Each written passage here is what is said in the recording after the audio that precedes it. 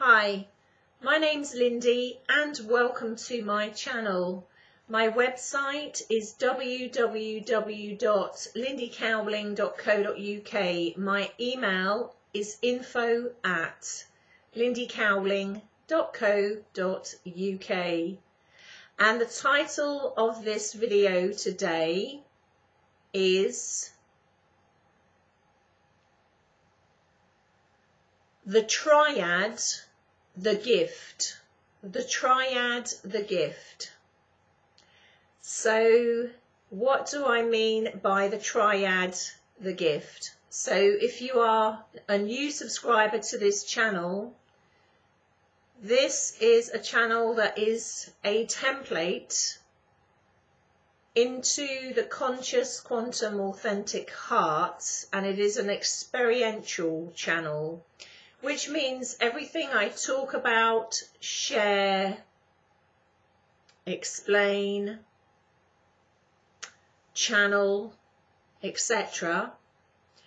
is from a place and a space of experience that's personal and professional experience. So the triad, what do I mean by the triad? And for this video, the purposes of this video, the triad is the brain or the mind, the imagination, and the heart. The brain or mind, the imagination, and the heart, all interlinked. Now, throughout, let's say, spiritual teachings and throughout lightworker teachings, it's very commonplace for people to almost, let's say, teach and share and talk about practically being at war with the brain, at war with the ego, at war with the mind, and at war with the imagination. So in some ways it's almost deemed as something that one has to get rid of or annihilate or kind of smash into the ground, so that those faculties, apart from the faculty of positive thinking, are almost like deemed as not allowed, and there's a lot of kind of judgment out there to do with that. So this video, the triad, is taking a complete different take on that and kind of explaining how amazing the mind and brain can be, and the imagination. So the mind brain, we'll call the mind brain the same thing for this video. So the mind brain, the imagination, and the heart, how fantastic the brain or the mind can be, the imagination, for actually getting you into the heart, clearing a lot of old patterns and belief systems, and actually keeping you in the heart. So let me explain what I mean. Over the years, and that's not far off 20 years now, actually I think it's year 19 as we enter 2019, ironically, I believe. But it's not far off 20 years that I've worked in an arena of, let's say, helping people, guiding people as a therapist, as a healer, as a hypnotherapist, as a medium, clairvoyant, psychic, and then someone specialising in the soul and soul connections and spiritual connections and awakening and ascension in later years. So over that period of time, what I have noticed in other people that I work with, but also what I have gone through myself, is that you go through a period of time where it almost seems that the brain, your ego or your mind, is your worst enemy.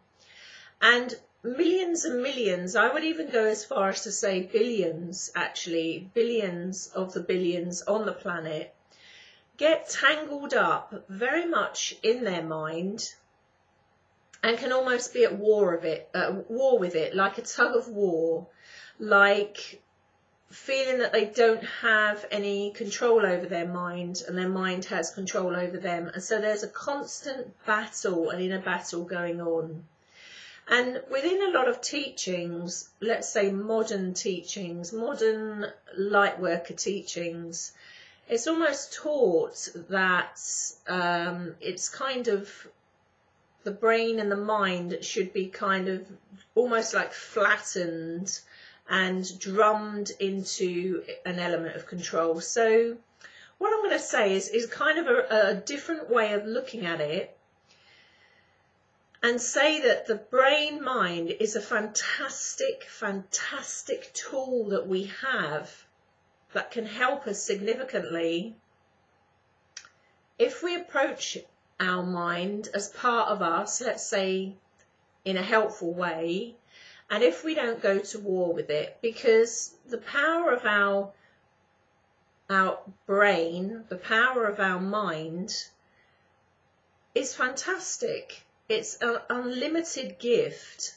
that can, if used for us and not against us continually, by the programming in society, by the programming in our culture, by our own programming, by family programming, by the constant dialogue that we give ourselves 24/7, if we actually, let's say, are mindful of that and actually encourage ourselves to work with ourselves in a helpful way, it is a fantastic gift. And it's actually, let's say, pretty much an essential part of the triad, an essential part of the package, because one makes a transformation, one makes a transition from the mind, from the brain, into the heart running the show.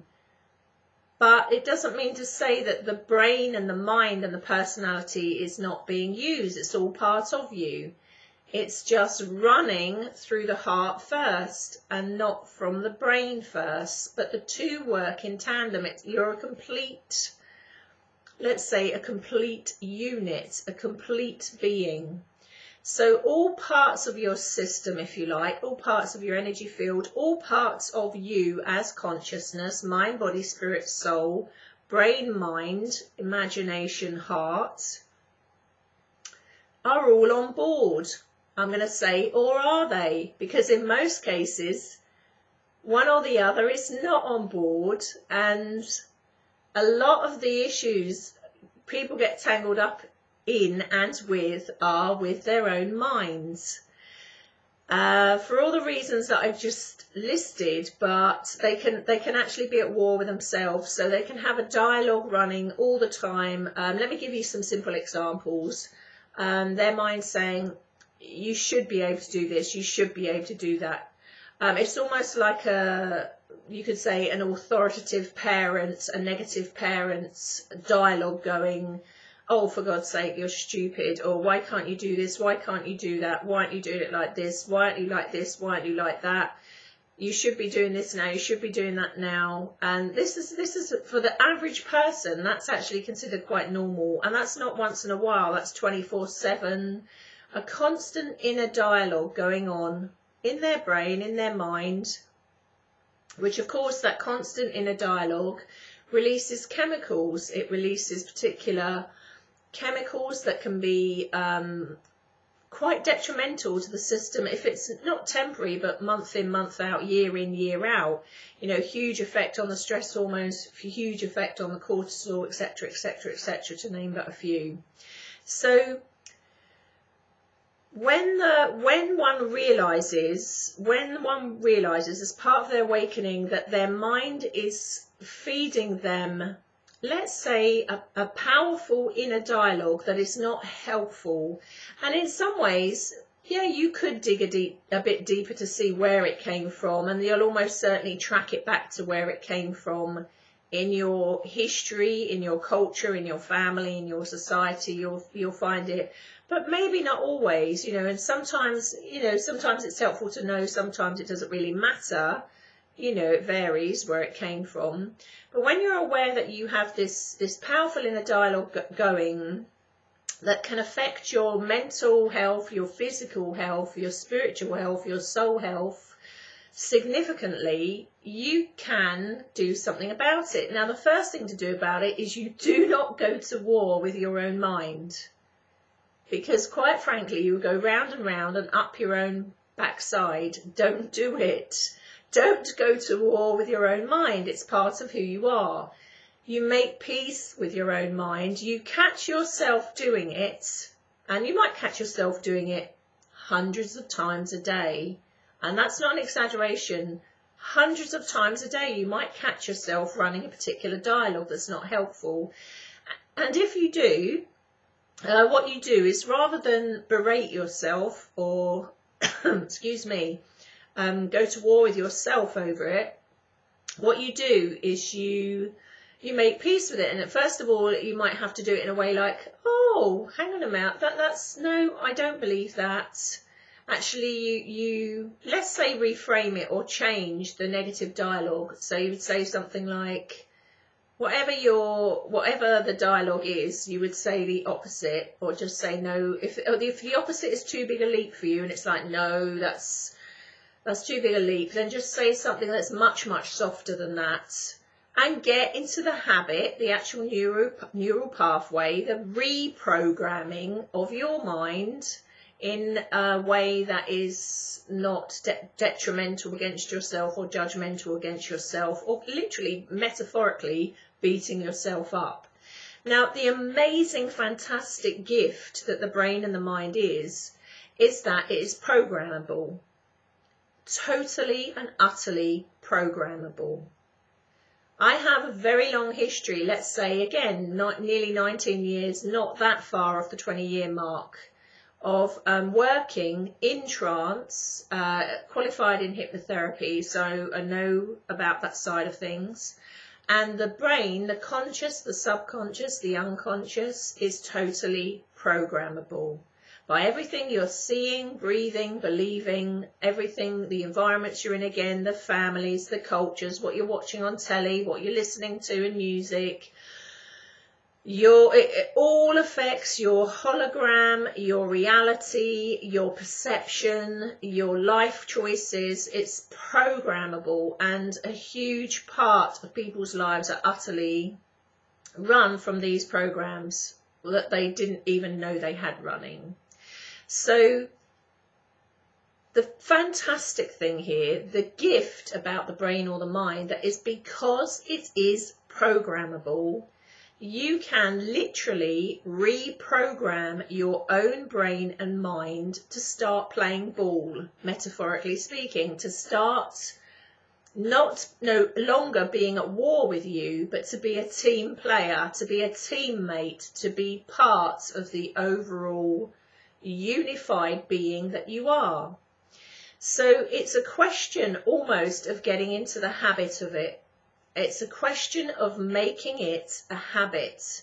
And you might catch yourself many, many times in many ways giving yourself negative rhetoric. And it's a case of, again, reframing it. You don't have to, for some of you, it might be a big leap, too big a leap to say, to correct yourself, your thoughts, or what you're saying out loud to yourself if it's negative. It might be too big a leap to do completely the opposite, but you can do something halfway that's much, much softer and start changing the pattern. Now, not only does this change it psychologically, but if we talk in terms of energy, you are changing the energy signature. So you're changing a neural pathway, you're changing your consciousness, you're changing your energy, you're changing your vibration. Actually, you're lifting your vibration and raising your vibration and frequency. You can't do it just in 1 or 2 days overnight. It has to become a habit. Some of you have been running those habits for 20, 30, 40, 50, 60, 70 years. So you can't expect to do it once or twice, catch yourself, and then expect it all to change. So you might have to keep that practice going a number of weeks or a number of months until you find that your brain and mind takes over and runs that ball without you having to keep reminding it. In other words, you won't find yourself doing this negative rhetoric hardly at all, if at all. And you will start to gradually notice, oh, crikey, I just feel so much better. I feel so much lighter. I feel so much more happier. I feel so much more joyful. I feel so much more compassionate and loving. Even if life is throwing particular things in your direction, they're not hitting you in the same way. You just feel so much better in yourself. Your physical health may be improving. Your mental health may be improving. Your soul health, your spirit health, all of it may be improving. So it's a fantastic thing, and we absolutely have to have all parts of us as a unified sovereign being on board with ascending within ourselves, ascending from, let's say, the programmed lower levels of our consciousness to the unprogrammed, or should I say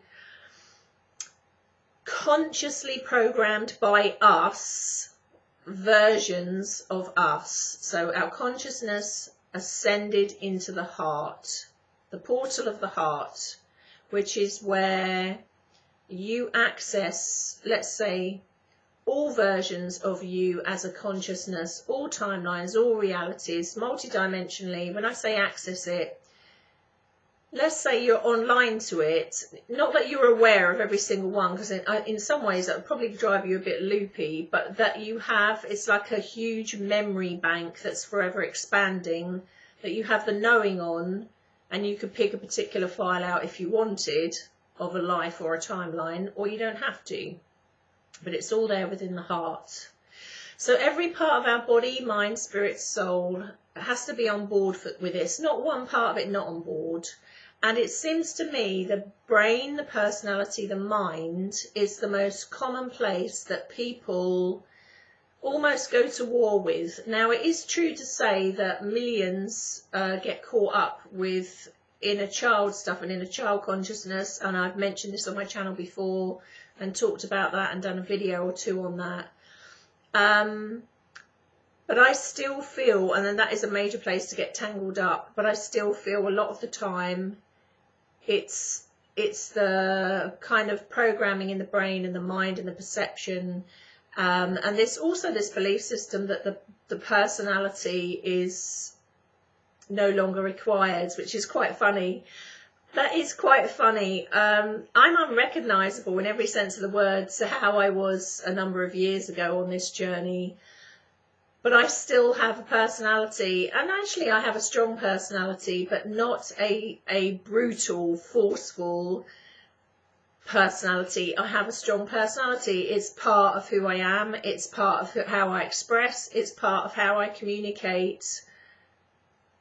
Although I'm much more gentle and compassionate and loving, and it all goes through the filter of my heart now, that capacity to be able to communicate and to illustrate and to talk about things in, let's say, articulate fashion, but plainly as well, and basically on a basic level, is part of who I am, and is part of how I'm able to be up here doing YouTube videos. So your personality softens, shall we say, and but it is not annihilated, and it's, you know, it's just kind of a myth that is the case. So if you're someone, let's use another example with this particular triad. So I'm going to call it the brain mind or the ego mind, same kind of thing. Your imagination, using the power of your imagination to create, to shift your energy, to expand your energy into the heart and the heart. So if you're someone, for example, then that you would say to me, well, where I keep getting stuck is my mind is always giving me these kind of this rhetoric or this negativity, and it's in connection to the way I was brought up. So let's give you a nice easy example, bearing in mind this is a totally experiential channel, which means I'm talking from people's experiences and mine. So the example I use here is being brought up in a very violent household with violent, unstable parents, narcissist, psychopath. And in the example, the person being, let's say, programmed, inadvertently programmed from the age of 0 that the environment was not safe. They weren't safe. They weren't particularly wanted, but they particularly weren't safe. There was a lot of noise, shouting, instability, a fear, terror. Someone goes through the first 21 years of their life witnessing intense violence in the home, mental violence, emotional violence, physical violence, up close and personal, culminating in attempted murder. Seeing all that for the first 21 years of life. They then come away from that, end up marrying someone very gentle, very soft, and all the 21 years that the person was programmed with, that almost post-traumatic stress disorder, that hypervigilance, that war zone for the first 21 years, all the time that the central nervous system was kind of, let's say, forming its perception of reality, hasn't gone anywhere. It's still on high alert. So their nervous system is on high alert, fight or flight, because it had to be in order to survive, overstimulated. So as the person goes into adulthood, certain things come out. They might have stomach disorders, kind of nervous disorders, kind of nervous breakdown-y territory, anxiety, things like this, never putting 2 and 2 together and looking back at their past. And then as time goes on, even if that some of their life is very, very balanced and stable, at some point during one's ascension process or awakening, if, like, just for this example, if those kind of characteristics or circumstances are there, when someone makes a transition or is being encouraged internally by external events, meeting someone or having a shock to their life or awakening in some other way, at some point, all that went before, the programming, the background, the inner child stuff, the brain, the mind, you're going to come up against that soup of things in there, not to punish you or keep you in suffering or keep you in poor physical health or keep you in poor mental health, but to encourage you to recognize the unconscious and make it conscious, recognizing where it's coming from and changing it. Now, you could say to me, I can't, but how can I change it? Because my parents are dead now. So how do I change it? I don't mean have to change it that way. You have to change the way you perceive it and the way you feel about it and the way it's affecting you now.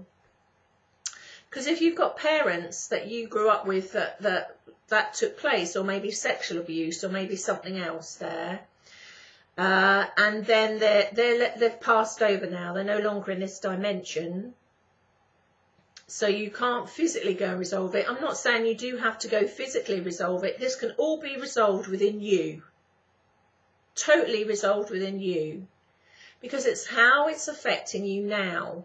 So you use that fantastic gift of your brain, your mind, your personality, and you use it for you, not to go to war against you, your own brain, but you use it for your benefit. You use it for your well-being. You use your imagination to change the messages you're giving yourself, but also to change the circumstances that brought it about. So if you have vivid memories of such an abusive childhood and your parents were very dysfunctional, very difficult. Now, yes, let's get out of the territory of, yes, we choose our parents and we choose the families we come into. Yes, I fervently feel that as well. But we're not dealing with that today. We're now dealing with the consequences of negative experiences or post-traumatic stress disorder negative consciousness within you that is affecting your health and well-being, and you moving forward and expanding now, you're getting stuck. You can't get any further in your ascension because you're getting tangled up in all that still. So what you do, so say for example, in this simple example, you had pretty diabolical parents and they did the best they could but were totally dysfunctional because of their backgrounds or because of issues within them, mental health issues, whatever. You use the fantastic gift of your mind brain, the fantastic gift of your imagination to imagine that they were the absolutely greatest, amazing parents somebody could ever have.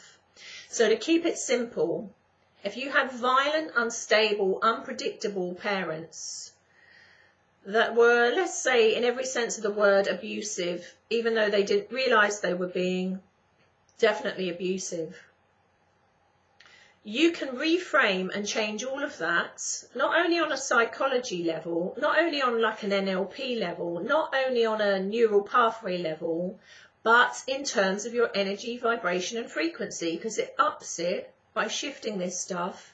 And you can use the power of your imagination to tell your mind brain to play the game that your parents were the most wonderful parents ever. They were parents that encouraged every step you took. They expressed their love for you on a regular basis. They told you how much they loved you. You sat on their lap and cuddled them when you were little. They read you stories. They tucked you into bed. They told you you were beautiful. They encouraged you. They told you the world is your oyster. You can achieve anything if you want it. They told you that our priority for you is your health and well-being and happiness, and we will always be there supporting you on every level, every way that we can. We are with you. We are on your team. We'll always be in your heart. We love you. You can, you can see I'm running with that particular ball metaphorically. You can see it, feel it, experience it, almost like touch it, taste it. Even if you never experienced it in your real life, your imagination is incredible. Some of you will be more visual than auditory. Some of you will be more feely, kinesthetic. Incorporate as much as you can. But really, the feeling it is really important, the most important part. And what it does is it changes your brain chemistry. If you keep practicing this for like 5 minutes every day or something, it changes your brain chemistry, your body chemistry, your consciousness, your frequency, your vibration, your mind programming. What you are doing, you're not only reprogramming yourself, your own consciousness, you are raising your consciousness and frequency. You are, in a sense, in essence, erasing the negativity of such events that are affecting you today, many years later, and you are giving yourself the best possible, let's say, soil and earth in which to grow. Like a flower, it needs certain things to grow, to bloom, to expand. And if you are shut in the dark with no light and just a bombarding of negativity from your own brain and mind, which was programmed by such events, well, you can see if you shut a plant in those circumstances, it's not going to do well. Not only is it not going to do well, but it's going to suffer and it's going to distort. And the life force isn't running there in the way it could or should.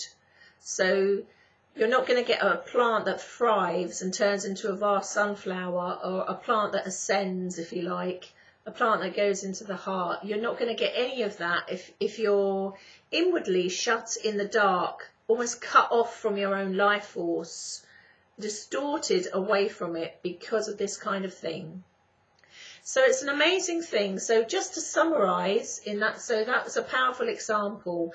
Just to summarize, whatever's happened in your life And some people go through some horrendous things, and actually in my lifetime I've gone through some amazing things and some absolutely horrendous ones. The way you perceive these things in your life is everything. And the way that you,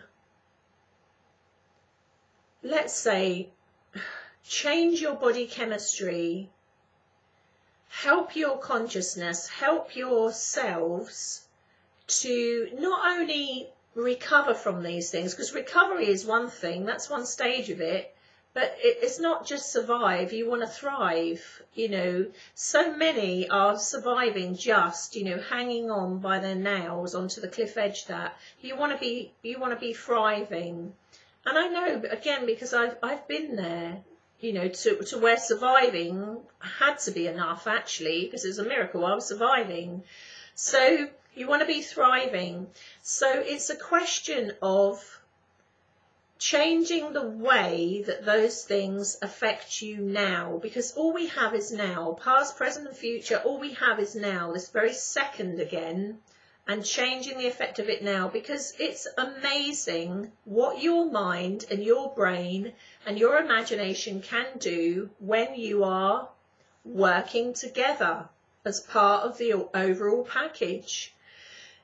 It has to be that you're working together with all parts of your body system. That's your physical body, mental body, etheric body, pain body, consciousness, inner child, unconscious, subconscious, all the different parts of us, mind, body, spirit, soul, essence. We're all the same within ourselves. All of those aspects I'm mentioning here are all parts of your team, like a football team. You wouldn't have a complete team if half of your inner players that I'm reeling off here aren't engaged in the game. You're always going to have to work that much harder. You're never going to quite make it to hit that goal into the net. If half your players are incapacitated in these programs, or off at left field or off at right field, you don't want all your players, all parts of you, sitting on the reserve bench. You want to be engaged in that game as one team, because then, quite frankly, you're unstoppable. And on that note, that is my gift to you, my Christmas gift to you on the 22nd of December 2018. I hope whatever you're doing, you have a festive holiday season that is meaningful and lovely for you. I'm sure it'll be different for a lot of different people, and people celebrate in different ways or don't celebrate, but have a lovely end to this year. I don't know if I'll be back on camera before the end of the year or not. I work 100% on instinct, intuition, from the heart. I suddenly felt inspired, kind of like driven to get up on here today. You know, I might be busy with other things or not feel inspired or driven to do that, you know, till we're into 2019. I don't know. Or I could be on here again tomorrow. Who knows? But if I'm not, I wish you an absolutely wonderful end to this year. For many of us, it's been quite a challenging one again. Amazing things for me this year, and really big challenges again. Hang on in there. I know a lot of you are very, very tired of the intensity, and sometimes I get very tired of the intensity. Although for me, the most intense year was 2016. I kind of hit that an inner point of consciousness then, where however intense it gets, it never feels quite as intense as it did then, but it comes out with me in different ways, other ways which are challenging. So hang on in there. The ride's not, the intense part of the ride is not plateauing at the moment. So look after yourself, take care of yourself, take care of one another. I wish you so much love. Thanks for watching me on the channel. Thanks for supporting the channel and subscribing. And I really appreciate the donations. Take care. Bye, guys.